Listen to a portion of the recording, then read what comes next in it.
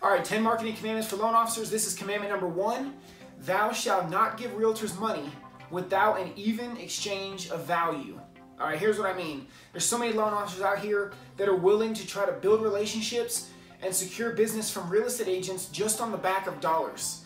Now, in most cases, the reason that realtors are even asking you for money is because they're not sure what else to ask you for, right? So a lot of times they can just take those dollars, they can go hire a marketing agency, or they can go and get a Zillow or Realtor.com or Trulia contract, or they can try postcards, or there's a lot of things that realtors will try, especially when when they can spend your money, right? That's the easiest for them to be willing to experiment and try new things is when they're spending your dollars, right? So you should never give realtors money unless there's an even exchange of value, meaning that you have a guarantee return on that they're sending you back. There's a reciprocal agreement here, but it shouldn't just be about you giving them money every single month to run their marketing. You want to have some control, and that's commandment number 1, is thou shalt not give realtors money without an even exchange of value.